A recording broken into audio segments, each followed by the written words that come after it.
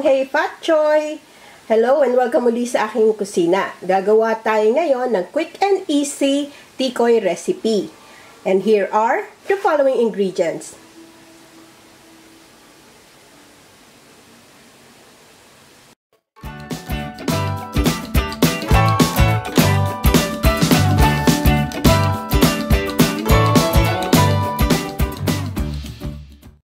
First step, preheat na kayo ng water sa ating steamer pot, and then dito sa ating large bowl, i-add natin yung ating brown sugar.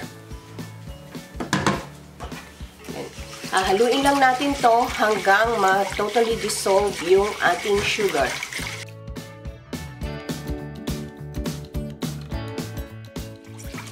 Para medyo madaling matunaw yung inyong sugar, kailangan na maligam-gam yung tubig nyo. I-add ko na yung oil. Continue lang natin ang mixing.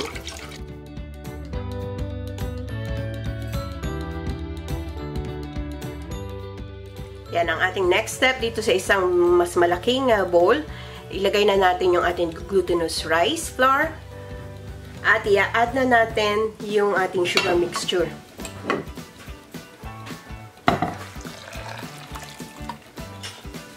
And continue lang natin ang paghalo hanggang maging smooth and lump-free.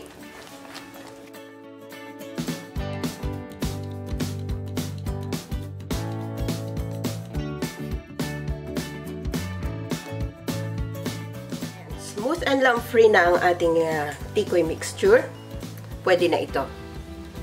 Then, dito sa ating round foil, nag-brush lang tayo ng oil. Pati dun sa side. Medyo manipis itong tin foil ko. It's about 7 inches in diameter ang size niya. And about 1 inch yung thickness. So, baka dalawa ang gagawa ko dito. Transfer na natin dito yung tikoy mixture.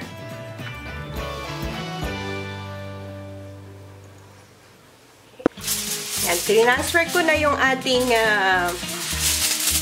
yung ating tikoy dito sa ating pan. Maglagay lang tayo ng loosely lang na foil para hindi pasukan ng tubig. Then, i-steam natin to for about 30 to 45 minutes. Depende sa thickness ng inyong tikoy. Ito namang other half, lagyan ko ng flavor. Lagyan ko ng ube flavoring. Mga 1 tablespoon.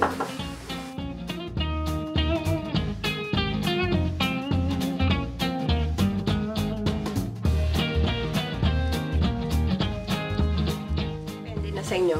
Diba, uso na ngayon yung maraming iba-ibang flavor ng tikoy.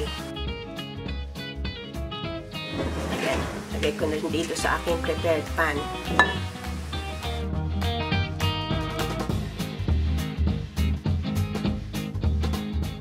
Takpan lang ulit natin to ng foil. Loosely. Para hindi didikit dun sa ating avoid mo madikit yung foil dun sa ating mixture. I-steam natin to for 30 to 45 minutes. Again, depende sa thickness ng inyong tikoy. After 40 minutes, sa pag-i-steam, yan. Tapos natin ibabaw. Kulang tayo ng stick. When it comes out clean, pwede na ito.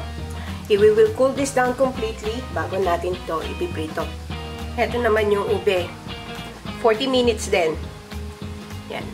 Comes out clean, pwede na ito. Yan. I-loosen up ko lang itong ating tikoy para ma-remove natin.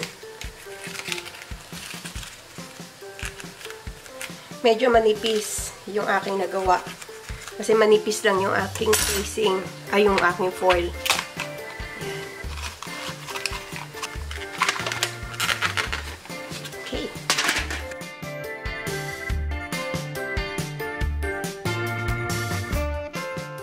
Nating hiwain.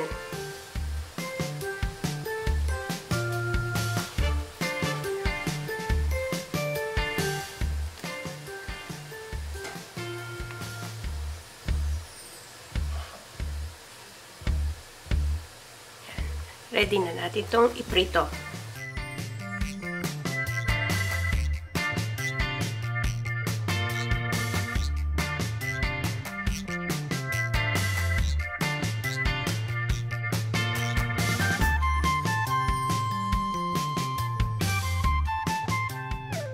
Ating next step dito sa ating pan, nagpainit na ako ng oil.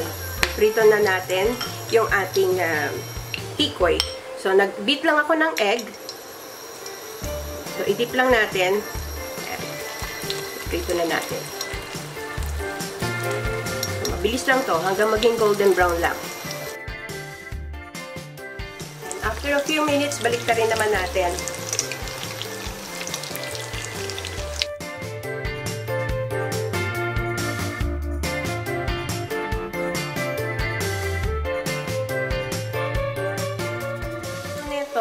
Transfer lang natin sa plate and ready to serve.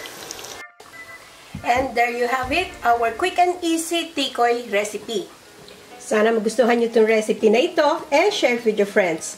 Don't forget to give us a thumbs up and subscribe to my channel. Ako po si Aling Oday. Magkita-kita ulit tayo sa aking susunod na video. Salamat! Bye! Please follow me on my Facebook page, Twitter, and Instagram.